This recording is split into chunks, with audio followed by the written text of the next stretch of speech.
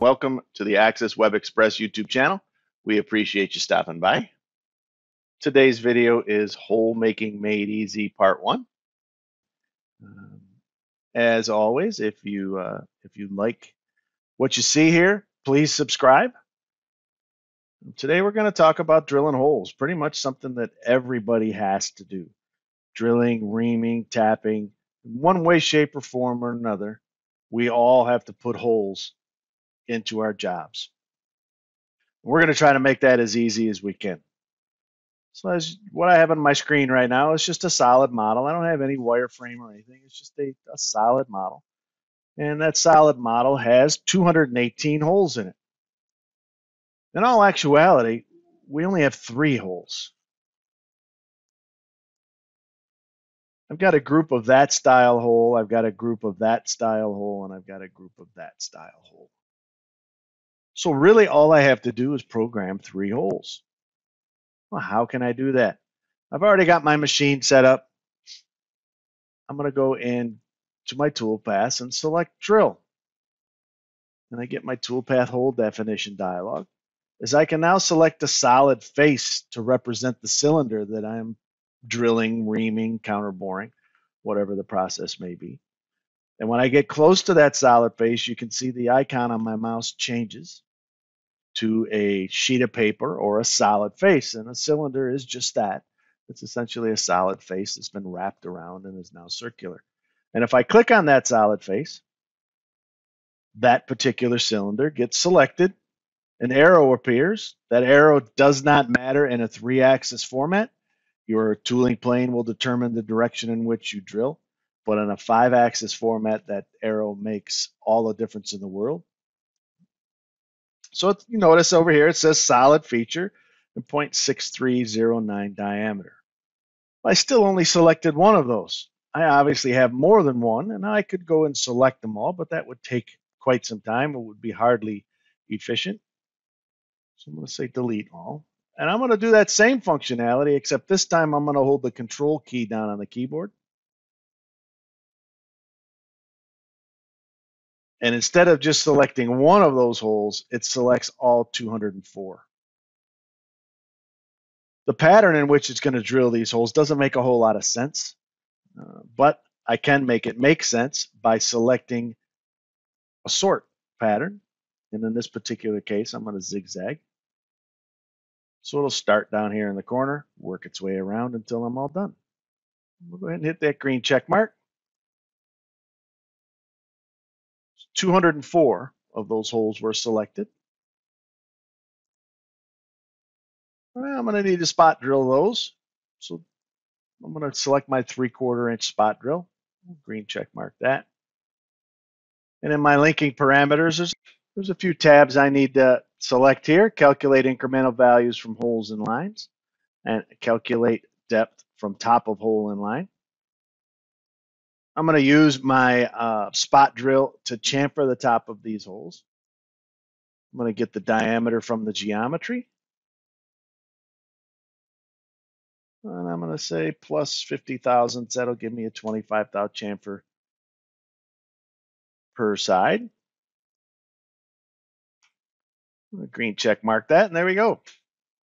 204 holes spot drilled. So we'll talk about drilling these holes. It's the same tool path. This time, instead of selecting the counterbore diameter, I'm going to select the hole itself. Control, select that hole, and they all get selected.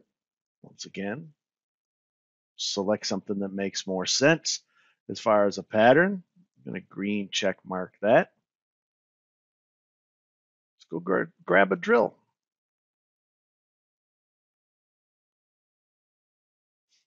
There's all my drills. Let's grab the 13/32 jobber drill. We're going to drill counterbore. And in my linking parameters, again, I am going to calculate values from holes and lines, but I'm not going to calculate the depth from the top of the line. Remember, it's a cylinder. And because it's a cylinder, Mastercam has selected the entire face. So it knows where the top and the bottom live. Because of that, I can tell it to drill to a depth of an incremental 0, which will drill to the bottom of that cylinder. In this case, my top that I want it to start is the top of this block, which is an absolute 0. My clearance is still correct. My retract, I'm going to use an absolute. And I'm going to use the clearance only at the start and the end of the operation. We'll open up my tip comp and we'll go an extra 50 thousandths deep. Green check mark. And just like that, I've drilled all those holes, went through the block. Pretty efficient way to drill some holes. We can make it even more efficient. I'm going to go ahead and select those and delete them. I would assume that if I'm doing a counter bore such as this, I probably do that more than once. This is a 12 millimeter reamed hole. I probably do that more than once. These smaller counterboard holes that actually have a tap down at the bottom, I do more than once. That being the case, all the parameters, the tools I'm using, the speeds and feeds are always going to be the same. So what I did was I created an operation library for those. An operation library consists of several tool paths that will create these solid entities. So for the case of these holes out here, and I'm going to show you how to get to those operation libraries. I just right-clicked in the Toolpath Operation Manager, and I'm going to select Import. I'm going to navigate to the source library. In this case, it's called Holes 101. And I have 3 operations set up in there. One of them is an M12 by 175 with a 16 millimeter counter bore. I'm going to select that one. There are the 4 toolpaths necessary to create that feature. We'll go ahead and select them, import them in. It just told me I did it successfully. I'm going to say thank you and hit the red X to close that. So my drill counter bore here is the spot drill. So I'm going to go into the parameters. I'm going to select the geometry, control click, selects those. Notice the sorting is already done. It's because when I created this operation library, the sorting was already set. Green check mark that. I can green check mark my parameters box here because I know the tool is already selected with the proper speeds and feeds. My linking parameters are already set. Green check mark and recalculate, and those paths are done. Toolpath number 2 is the drill that's going to drill the diameter of the hole through. The helical bore is going to do the counter bore. The helical bore will use the same geometry. I'm just going to drag and drop this geometry down to toolpath number 3, select that toolpath and recalculate. The counter bore is done. Toolpath number 2, I do need to select that geometry, so I'm going to go into the parameters, select point geometry, make sure that my mouse shows the face icon, control, select. Again, the sort is already done.